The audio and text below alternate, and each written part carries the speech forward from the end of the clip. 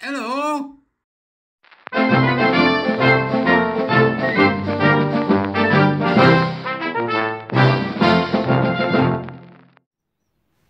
Beep beep! How you doing? Right? Become a warrior teacher. Share this and like it. It's the like that helps the algorithm, the share that really boosts it. So if you can share it and like it and subscribe, that'd be great. If you want to become a jester, right, you can do. If not, come and join us on the Winning Mindset in May. We're trying to grow the team. So, you know, I know it's hard. We're still at it, but we're growing the team. So please do come and join us if you wish to. Links are in the doobers as usual, along with the link to the article for the day, which once again, we are going to talk about Scotland. How you doing up there? Up north? How you doing? What does the Scottish Hate Crime and Public Order Act really say? This is from the excellent Michael Foran, who you may or may not be familiar with. Misunderstandings are the fault of Police Scotland and government ministers. This week, this is an artillery row, by the way, on the Critic. This week, the Hate Crime and Public Order Scotland Act 2021 came into force. It's not normal for legislation to take this long to come into effect, but this is not ordinary legislation. It has been plagued by controversy since it was proposed, and that controversy has come to a head this week as high-profile people such as J.K. Rowling have publicly dared the police to arrest them under the Act. It was brilliant, wasn't it? If any woman gets arrested, let me know what it was she said J.K. I will say the exact same thing, and they can prosecute us both at the same time. Just utter genius. Go on, Joanne. They don't like it up them. Now, misinformation and misunderstanding have surrounded this new law. So what does it actually do, and why are so many forcefully dissenting from it? The Act has two distinct strands. Okay, good explanation coming, folks. Aggravations and stirring up offences. So aggravations are not crimes in their own right. Okay, get that?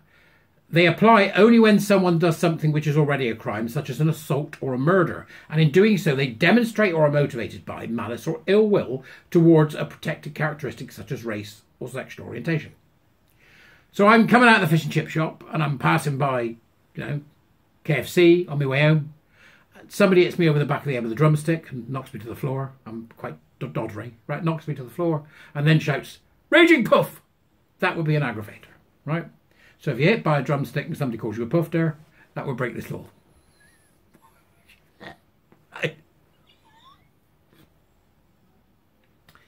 Aggravated. So you need the offence for the aggravation of a hate crime to be added, which I don't think should be possible. They all need to go. You hit somebody over there with a piece of chicken, don't matter who that person is, you should definitely get done for it.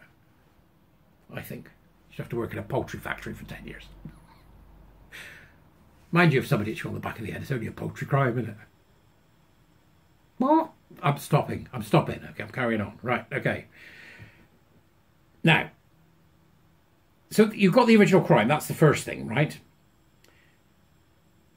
In such circumstances, an existing crime can be recorded as a hate crime, and this will be accounted for in sentencing. So it's recorded as a hate crime when the aggravator is added, and then it is influential on the sentence that somebody gets. So I'm knocked down by a chicken drumstick and the person goes, "Just get lost, you old bloater," right? Oh, actually, because age is in it, that would count. Just say bloater. "Get lost, bloater," right? The judge will go, "Yeah, I'm not having that. It's 6 months," right? The guy that goes, smacks me on the back of the head with a KFC drumstick and I fall down, it gets arrested because he says puffed her, he'll get 8 months. Do you get how it works? It shouldn't work like that. It shouldn't work like that, but it does, right? Okay, because that's the sort of the start of the hate crime nonsense, and just get rid of it all. Aggravations don't seem to be causing controversy, and have for the most part been mentioned only in the context of debate, where it's argued that the 2021 Act mostly just keeps the law the same. The real tension is revolving around the stirring up hatred offences. It's been a crime to stir up racial hatred since 1965. The new Hate Crime Act will extend this to include religion, age, disability, sexual orientation, transgender identity, and variations in sex characteristics. What for? It's just mad.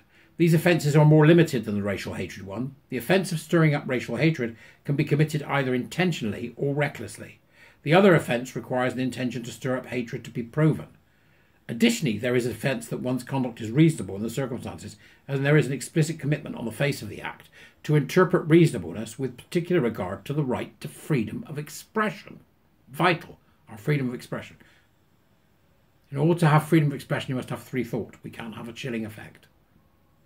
The legal standard that must be met for these crimes to be committed is high, so why have people been so worried? This is Michael asking this. The answer is a combination of misinformation and mistrust. Unfortunately, both are centred around the Scottish Government and Police Scotland. We have seen in public information campaign that has focused almost exclusively on the hurt feelings, with barely a mention of freedom of expression. Somebody can report you to the police and you can get a criminal record for somebody's hurt feelings. Oh, off you pop, you. Is that hate speech? I don't know anymore. Oh dear. Now, it says here, we have seen the campaign is focused on exclusive on hurt feelings, and barely a mention of freedom of expression. This might be understandable if this law was being introduced where it is relatively clear what counts as threatening or abusive behaviour in the context of these new protected characteristics. We've had a law against stirring up racial hatred for decades. The problem is that the background context into which law is being introduced is one where there is profound disagreement within the public sphere over how to balance competing rights, particularly in the context of sex and gender identity. Gender identity. Then there's a quote. Misgendering or accurately sexing, depending on one's view, is either legitimate political speech or it is abusive and potentially criminal. In our current political climate, there is profound disagreement about the substance of those competing claims, and this has bled into disagreement about what counts as abusive behaviour. To some, referring to a trans person by reference to their sex and not their gender identity is harassing and abusive. To others, this is a manifestation of a legally protected philosophical belief and necessary for the protection of women's rights. Misgendering or accurately sexing, depending on one's view, is either legitimate political speech or is abuse and potentially criminal. Against that background, one might expected the Scottish Government to have been clearer in its messaging about whether, in its view, the expression of gender-critical speech was targeted by this new act. Indeed, the Government cannot claim ignorance of this. At stage 2 of the bill, several amendments were put forward to explicitly state on the face of the act that expressions of gender-critical views would not itself be taken to be threatening or abusive.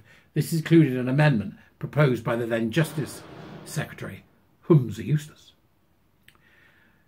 The amendment said, behaviour or material is not to be taken to be threatening or abusive solely on the basis that involves or includes discussion or criticism of matters relating to transgender identity.